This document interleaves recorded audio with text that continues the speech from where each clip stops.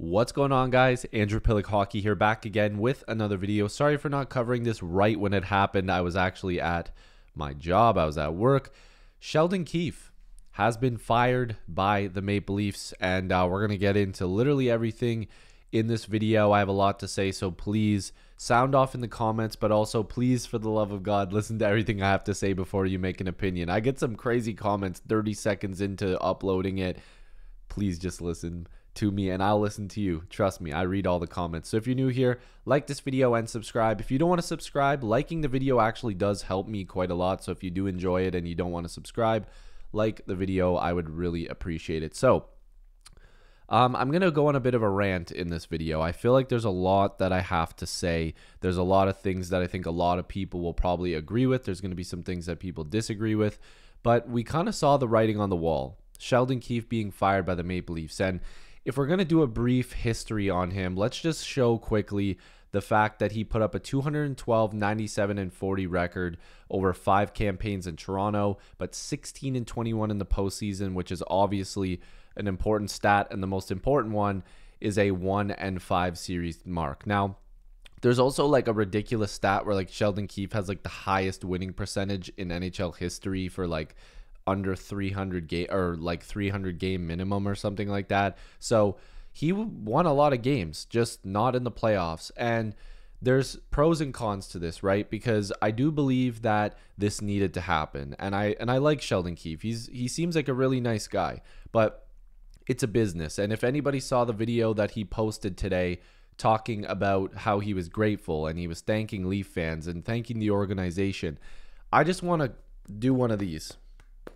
I want to at least give him a round of applause, because whether or not you agree with the job he did, this is class. Like, Sheldon Keefe didn't have to come on Twitter and make a video thanking everybody after being fired, okay? He got to live a dream. He won a Calder Cup trophy with the AHL Marlies, the Toronto Marlies, and then he got a chance to win a ton of games with the Maple Leafs, and he won a playoff series. He just didn't get it done. And he took full responsibility and accountability, and that's where I find problems.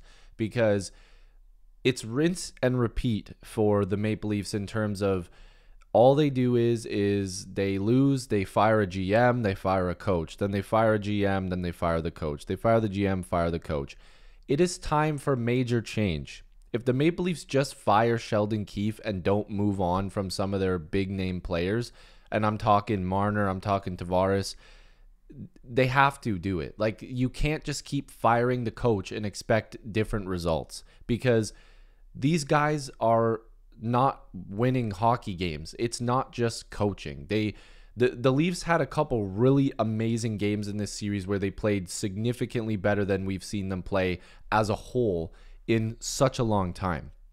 And there's a lot of series where Sheldon Keefe has been outcoached, but there's a lot of series where I see, okay, like, this guy is a really good coach. And again, I'm going to repeat it. Sheldon Keefe needed to get fired. The time was up. But I don't agree with the fact that, and I'm hoping, because it's still way too early to make this assumption, I'm just hoping that the Maple Leafs don't come out at this press conference on Friday, or depending on when you're watching this video, and saying, oh, well, we fired the coach and we're going to give the core four one more chance. We're right there. You're not right there. You're not. You keep losing in the first round. You're not right there. You're not this close. You're far and away. You can't even see the end. You're not winning series.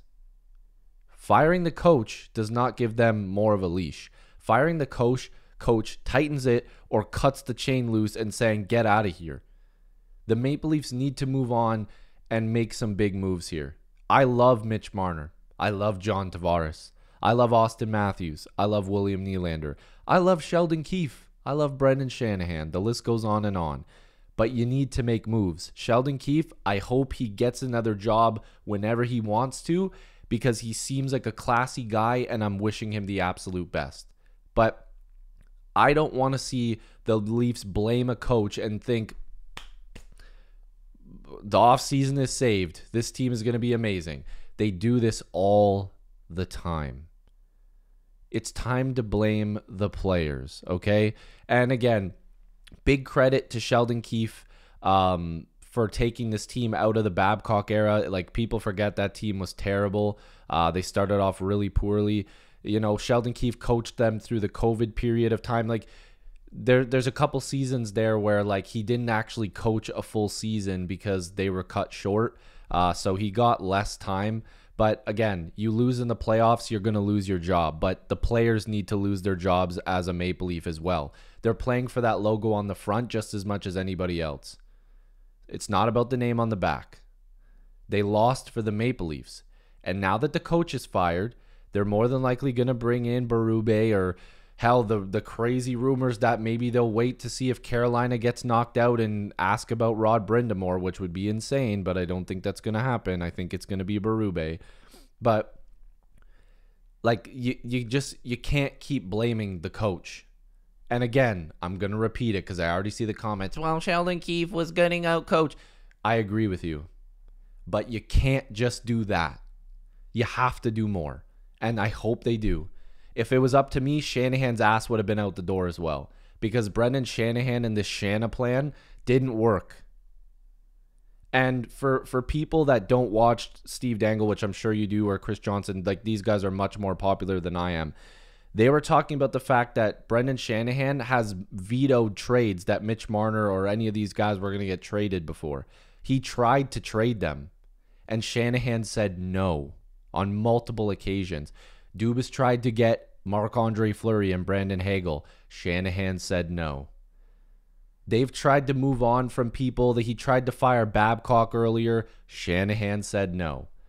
So if Shanahan's going to keep putting his hands in here and not making good decisions, then they need to get rid of him too. So if they're giving him one more year, fine. But don't just get rid of the coach and expect that this team is going to be amazing now. You need to make big changes. And again, much respect to Sheldon Keefe. He didn't get it done, and he took full accountability. Again, I'm totally rooting for this guy. I really am. I want him to get another job in the NHL, but you have to understand that this is a business. And while it sucks to see a good man get let go of his job, this needed to happen. And I totally agree with the decision. It's just, I'm going to repeat it until I'm blue in the face. Get rid of the crap. This team doesn't care about winning until they prove me otherwise. They don't.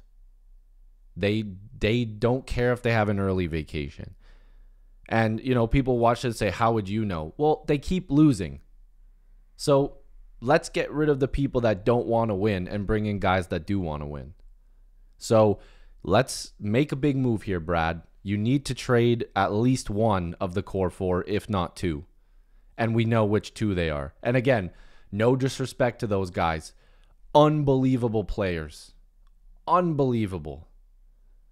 But you need to make more moves than just firing a damn head coach, because this is what they do. Rinse and repeat. Welcome to Leafs Nation. You fire the GM, you fire the coach. You fire the GM, you fire the coach. Oh, the savior's here. You fire the GM, you fire the coach. Oh, he's going to take us to the promised land. No. How about we start making some moves in the forward group? Let's do it. They need to do something here. So, Brad, you're on the clock. Brad Treliving, you're on the clock, man. You got to make something happen here. So, sound off in the comments again. Respect to Sheldon Keefe. I hope he gets another job, and he will. Like, he's 100% going to get another job. Once a new coach is announced, we will be making a video on that. So if you're new here, like, subscribe, join the squad. Love to have you guys here. Again, liking the video does help quite a bit. So please do so. I love and appreciate you guys as always, and I'll see you in the next video. Peace.